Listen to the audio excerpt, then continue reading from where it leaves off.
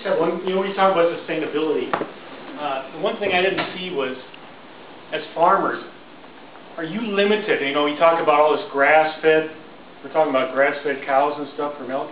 Are you limited, on acreage-wise, because of how much the cows, maybe this is, how much the cows take in? are you limited to how many animals you can have on acreage to sustain that grass, so you don't lose that grass, and then how are you gonna feed your animals? Because you're talking about teaching farming. On our farm, we feed only grass to our cows, no grain at all. And yes, you are limited. I move my cows every day or two. I recently rented some other organic ground to move 8 of my cows there, because on my immediate farm, I was getting a little overcrowded. And so, yes, you're limited with the amount of grass. If I do a better job taking care of my soil, I'll produce more grass. But so, yes, there's a limiting factor. I farm about 100 acres besides on my immediate farm to raise hay for my cattle for the winter. Where is your farm, and what do you sell, and where can we buy it? My farm is in Western Perry County, 2 acres farm, and my wife does the selling. We deliver in Carlisle once a month. We deliver in Harrisburg once a month. You can also come to our farm and purchase. Call ahead. Tell us you're coming. I'm coming Thursday. I missed the question. I said I'm coming Thursday. Oh, you're coming Thursday. Okay, that's right. You're coming Thursday. I want to thank you for your words and the film presentation. I'm Ken Osowski, a teacher in music, and not so much a question, but a couple of points I want to dovetail on. I'm here with my wife Nora, and the time we've been together, she's helped open my eyes to a lot of the issues of sustainable living and also healthy living. And I think the more we engage in this process and really become involved, that's the only way we're going to change the world. So that could mean calling your local politicians. But this is a point that was raised in a similar film, Food Inc., is we vote with our dollar.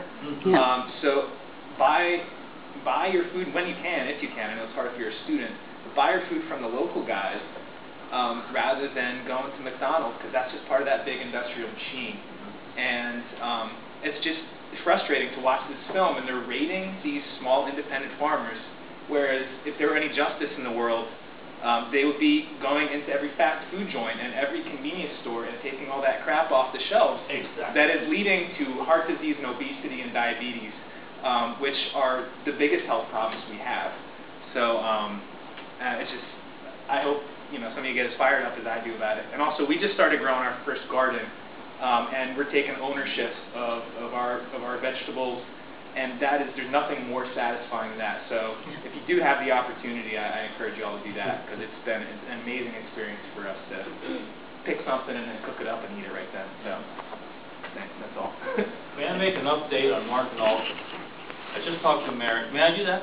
Sure. I talked to Mary this morning, Mark Knoll's wife. And she said they're doing the same thing they've always been doing. Several years ago, after their second raid, I got there before Mark got back. I talked to Mary, and she said, the Pennsylvania Health Department is not going to decide if we sell raw milk or not. We'll make that decision. Now here's a courageous woman speaking her mind and standing up for her freedom. Yeah. We as consumers, I'm a consumer too, we as consumers need to support that type of thing. That's what you're saying up there. Thank you. Can I make a quick comment on that too? The point I was trying to make with the $900 million, you clearly can vote with your dollars on it in this county, especially in this county. And that's not just limited to this county. We visited folks up in Lehigh County. They have the same thing up there. It's about the same ratio, a very small percentage of food being grown within the county itself. So when you go to the food market and you look at the food that's coming in from outside, you see the line locally grown.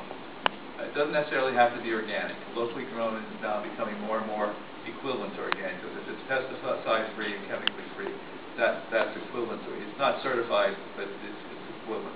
But so if you switch, you don't try to change the whole world in one day. take $10, okay, this week, put it on that food. Believe me, a revolution will occur when you get 370,000 people doing that. That makes a huge. If we could just get 10% of that market, that $900 million market, that's $90 million going right back into our local county, getting young farmers going, buying more tractors, keeping the local economy growing. You imagine the number of, we're talking about jobs in this election. You know the number of jobs that just 10% of that market would create. So just 10%. I'm preaching to the choir here. I know that. So I'm not really. But you need to go out and really educate. Come to the Horn Farm, get our materials, and get it out there, and get your neighbors buying this local food, because this is the answer. You're only going to stop the big corporations not by railing against them, but by outdoing them, showing them, building a better mousetrap. That's what you got to do, and we can do that. We're doing it, and I'm very positive about it. I'm looking back at Lisa back there and thinking, how happy would be if you got even 10% of people's meat purchases? That would be wonderful. Yeah. That would be absolutely wonderful. But based on the comment that the question the gentleman had about how many cattle for your land, if you're really trying to be sustainable, you're only going to put as many animals as your land can support. I mean, the government, at least in my township, doesn't regulate how many cattle I can have on my property. We have 55 acres, and I can put a slew of animals on there, but right now we have 40 head, and that's all I can really support adequately. To give how we have grass and not have a lot of, I don't want runoff, and I don't want a lot of mud, so I want them grass fed, and in order to do that, I don't want any more than 40 animals. That's it. Even then, 40 is kind of pushing it. So, but we still feed a lot of hay with the grass. They enjoy that. And I'm sorry, could you introduce yourself to the rest of the audience, since Rory obviously knows you? I'm Lisa Mansberger. We have M&M Farm in Glen Rock, and I also have a stand at Central Market, and I sell grass-fed Highland beef. And then I also purchase products from Lancaster Farm Fresh to just have other inventory in our market stand. So I do sell chicken, duck, turkey, bison, pork, lamb. The other movement that's really big and that's really taking off, and you all know about it, I'm sure, and all of our farmers at the Horn Farm belong to it, is our community-supported agriculture. That way, by selling shares of they can know in advance, they have a better control of their income that way, and that is making a big difference. All of our farmers are supporting that, the ones that are in training at the Horn Farm. That's going to make a big difference. And I would say, they mentioned Dave Deese, okay? Dave Deese was supposed to be here. He was supposed to be here doing this tonight, but he couldn't make it for personal reasons. But Dave is an organic farmer. If you want to buy organic food here in New York City, go to the Central Market. There's Dave. He's there every Monday, Wednesday, and Friday, I guess. Tuesday, Thursday, Saturday. Thursday, Saturday, okay. My wife does all the shopping in our family, but we go there. That's where we get our food. So that's the way to do it. But there are other places too. He's not the only one. There are farm stands all over. We have a book that shows you where every farm stand is in the county. So if you want to get locally grown food, you can get it. Stonewall is the other place. Yeah. We'll add one over here, and then we'll come back to you. Okay. Hi, I'm Francie Delaney. I'm from Transition York, and I just want to challenge the students here to try to get more proactive or active with, talking to the cafeteria, talking to the folks here to make sure that you can get local food. And if you want to start a garden, that's part of what we're all about. We work with food and water, transportation, energy, as well as other parts of economic issues and things like that. So that's something that really calls you. That's something that could, pretty easily be done. If you've got, you got people, you've got consumers, you are the consumers here, they need to listen to you. Let your voice be heard. Absolutely. Thank you. That's the island's struggling. They're trying. We've been trying. And I have garden space if, I'm not too far away, so if you need garden space, if they don't give it to you here, let me know. Oh, yeah, no, we got denied for it last year, so York City. I'm over near the hospital. No. It's urban. You'll be doing some urban farming. It's not going to be a huge production, but it will be something. Are you Unitarian? No. But we do have our meetings there.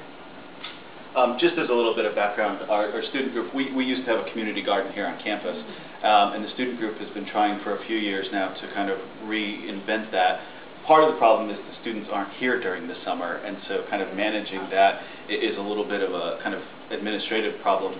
But now with our new building project, they decided to use that as the staging ground for the construction, and so we just kind of lost that space this year. There was plans for another space to be utilized on campus, but it just didn't happen, and that they are working on it, and maybe a different site is probably a better suggestion than to keep kind of rehashing. I'm sure we could even talk to the UUCY. They've got a lot of land there, so I mean, there's a lot of options. If you want to do something, we can help you with that. We'd be more than happy. There's a lot of demand in the community for a community garden. We opened up 120 by 20 plots at the Horn Farm. They were all taken just like that, and there's a waiting list. So the people want to grow their own food too, even on a small scale, on that small family scale. But that's the other function of the Horn Farm. We have community garden plots. So they're all taken right now. So we're very pleased by that. But that's another hopeful sign. It shows people are really getting control. You've got to get local control. Thank you. Willa? There's a York County chapter of Buy Fresh, Buy Local. This is a national organization, and just this year, first time ever, a York County local food guide was produced. So funds were very limited, so I think we only printed about 5,000, but if you go online to Buy Fresh, Buy Local York County, there's a listing of like local farms and what they have and stuff. So really avail yourself of that, because there's really wonderful food here. And the more that, you know, if you saw Food Inc., the very last line was just phenomenal. Basically it said, you know, farmers are pretty ingenious people. If you demand it, we'll grow it. So the more that we demand, you know, local, sustainably raised products, the more the farmers are going to grow it for us.